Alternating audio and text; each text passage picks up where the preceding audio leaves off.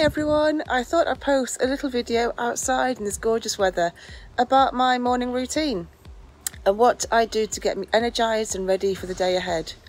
I tend to start with a hot lemon drink, just lemon hot water, because it helps to remove any toxins from my liver, and I drink that just while I'm getting ready.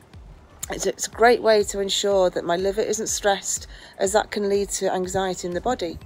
So while my little girl is having her breakfast, I tend to do just a quick 5-minute stretch, simple dynamic stretches, which allows my muscles to wake up and my joints to become more freely movable.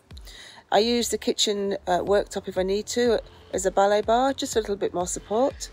I try and get in some deep breathing in there too, which makes me feel just those few inches taller, so my mind is prepped and ready to go for the day.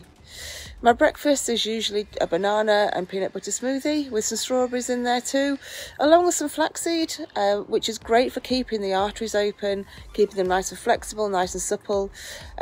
If I'm training after school drop-off, I tend to have a protein shake after training, which helps repair those muscle fibres. Quick shower and then off I go to work.